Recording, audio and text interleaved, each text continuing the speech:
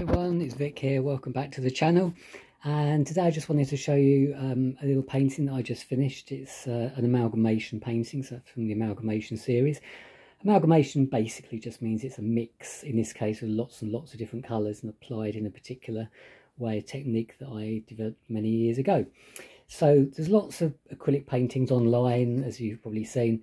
The difference with this one is it's not an acrylic pour painting. I actually do this with a brush. So to give you an idea how big the brush is, you can see it against my hand, so it's quite small. So that's what I apply the paint with. People often think I just pour it on, but I don't. So this one here has got blue sides. It fades from like a dark blue to a light blue along the edges there, and it's picking up. And it has got quite a texture. All the amalgamation paintings do have a nice texture, and you can just see that there in the light. It's just picking that up. So if I zoom in so you can take a little look at the colours. I've not used any filters with this because it's not really fair paintings I like to show as they are. I'm filming this in not great light, to be honest. It's in the evening, but hopefully it might give you a rough idea. And as you work your way around, you see it's an absolute myriad, if that's the right word, of different colours and different shapes.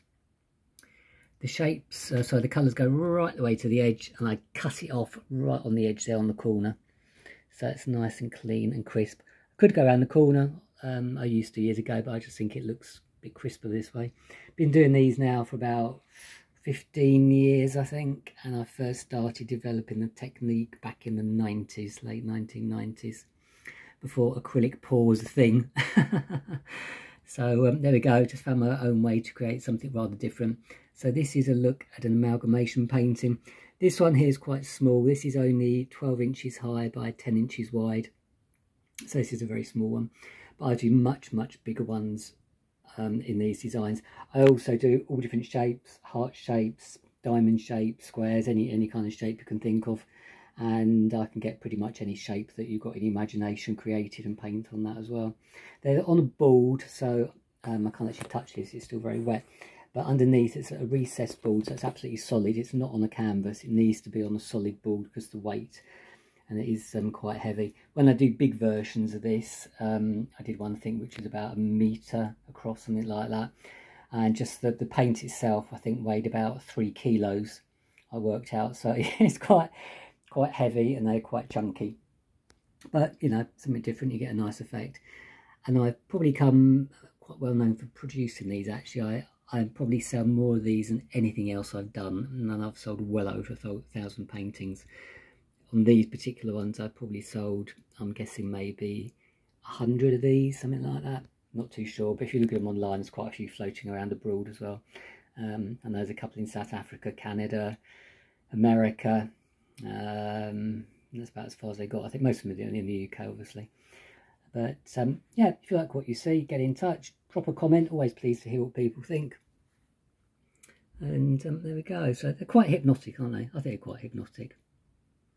You're not going to get bored with this, are you? And they come with a gloss finish. I put a really high gloss finish on them. This one's still very wet. They take about, I would say, a good 10 days to 2 weeks to dry completely before I can actually put any varnish on. So it's a bit of it is quite a long process for an acrylic paint. So acrylic, generally speaking, does dry quite quick, but the way I use this is very, very heavy and very thick. But there we go.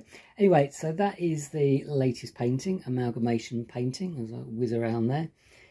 Please subscribe to the channel if you'd be kind enough to do that. Be brilliant. Give the old thumbs up, the old bell thing, or whatever it is they say you have to do, in best YouTube fashion.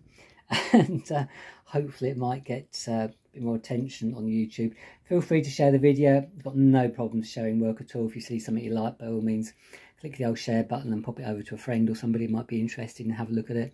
If you see anything you fancy, drop me an email. Always happy to do commissions. Email address is viktilson@yahoo.co.uk. It's Victor with a K. And you can check out my website, which is Viktilson.art. So always remember Vic with a K, please. So thanks a lot for your time. Take care and check back soon. Bye.